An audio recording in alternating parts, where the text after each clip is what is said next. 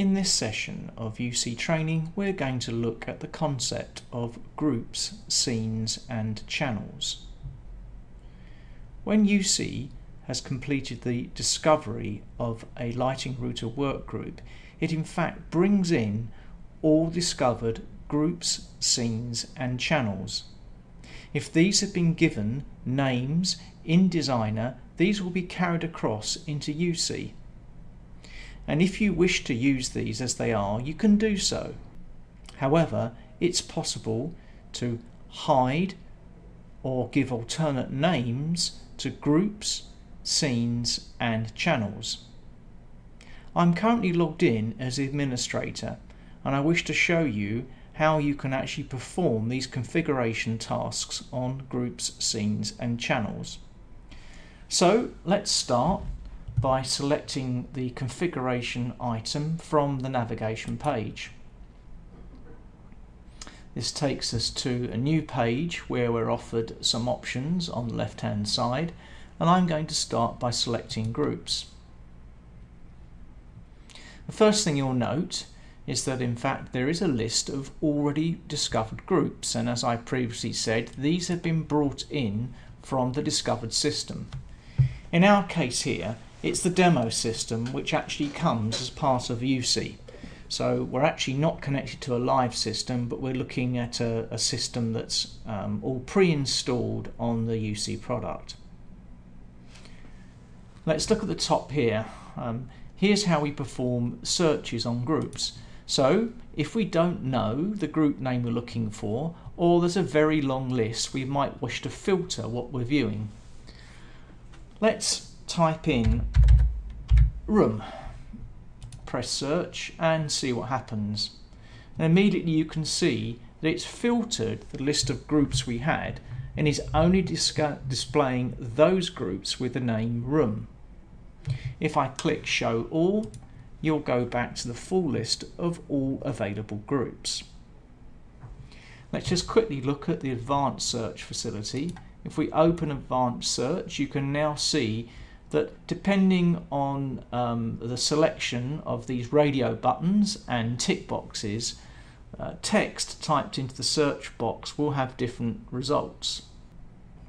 I can change these settings, and as a demonstration I'm going to select ends with search text as my search option, and I'm going to restrict this to only check search in group router names. So if I type the word meeting into my search box and I hit search, it actually reports there are no matches found, and the reason for that is there is no text in any of the group names which ends with the word meeting.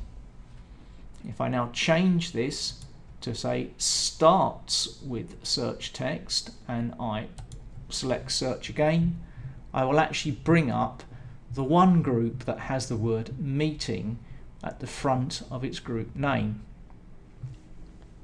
Let's just go back and show you the full list. One very important feature of uSee is the ability to apply alternate names. But it could well be the case that when programming the lighting router system, no name was given. Therefore, we won't have the word main corridor, for instance, for group number 111. What we can do with uSee is we can supply an alternate name. I'm going to demonstrate this now. So if I go and press the edit button at the end of the row for group number 111, you'll see that I now get the option to enter a different string. Now this string can be typed in any language, so if you happen to be using a French version of Windows and you have a French keyboard, you can type in a French alternate name. We could call this another name, so for instance let's call this entrance hall.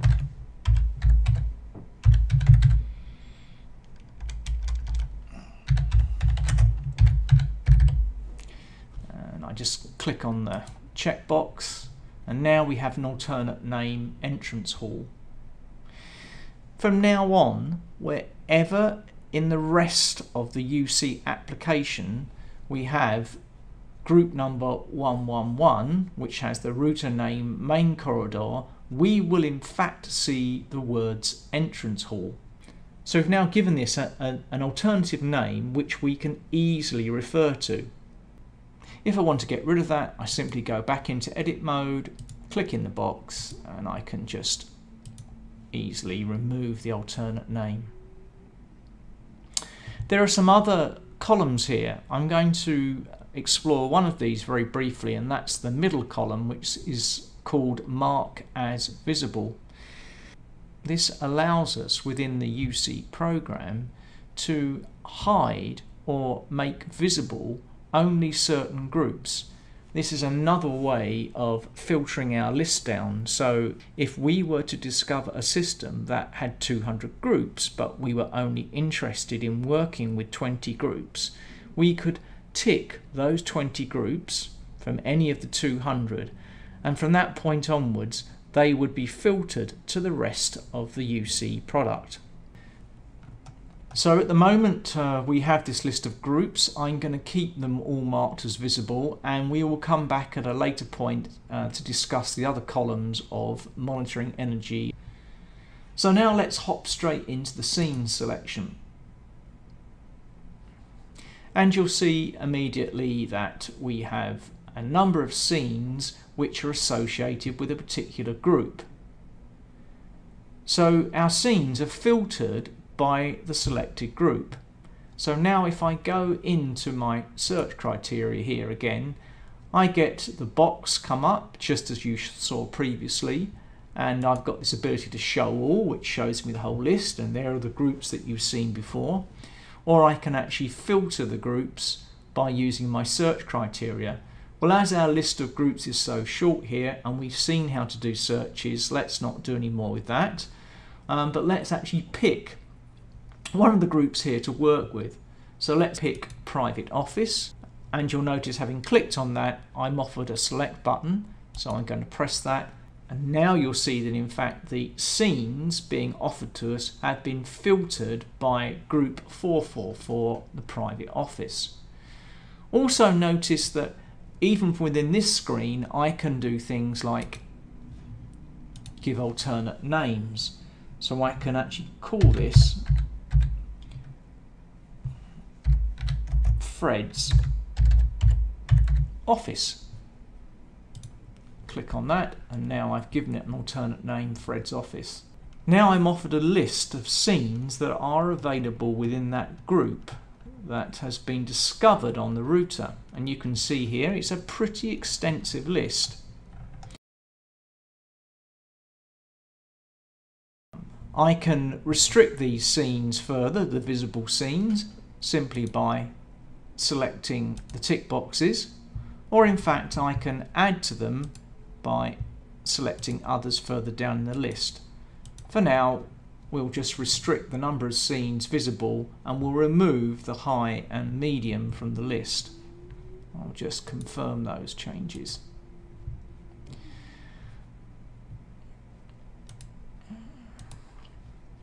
Okay, so now we can see that having discovered all the available groups on a lighting router work group, we can manipulate those within the uSee product by making them invisible or visible to the user. We can then filter the scenes for each of those groups and to make those visible in our scene recall. And in fact we can go one step further with channel names. So if we now go over to the navigation panel and we select channels, you're going to see a list of addresses of devices that have been discovered on the work group of the lighting router system. You'll also see any names that were given during the commissioning and programming of the system, and yet again we have the ability to alter or provide an alternate name for any of those channels. So you can see it's quite consistent the way that groups, scenes and channels are managed within the uSee product, and the ability to filter the views are also very consistent in the way that the search is offered to the user. Just as a very quick example here and a reminder, I'm going to only show the items of loads that happen to start with the name corridor. So let's just search for those, and there we go. So now we've filtered the view, so we're only showing the channel addresses that happen to have a name assigned to them in the router that starts with the word corridor.